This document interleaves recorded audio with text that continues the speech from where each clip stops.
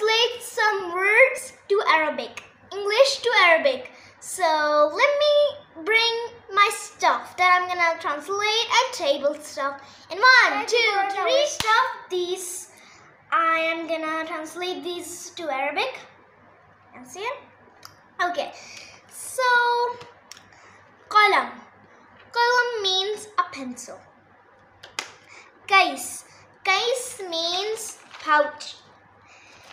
Muv means a glue. Any glue stick or just a liquid glue. Our next word is Mastara. Mastara means a ruler. This has design on it. Like when we draw this, when we draw a line, it looks so pretty. Our next word is Mumhaa. Mumhaa means a rubber. You can see it has a snail on it. Our last word is it's not last word. It's second last word, I mean that. Oh my gosh. Okay, our second last word is Malsaqat. Malsaqat means stickers. I have pretty star stickers.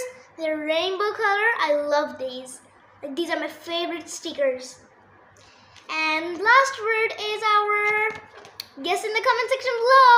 And 5, 4, 3, 2, 1, 0. Your time is up. So our last word is kitab. Kitab means book, copy or book, anything. I hope you guys enjoyed this video. Make sure to like, share and subscribe. Guys, stay connected because I'm gonna make another video that from this word like qalam. From qalam I will make sentences.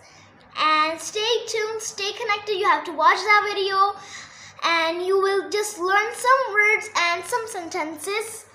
Okay guys, make sure to like, share, subscribe. Bye.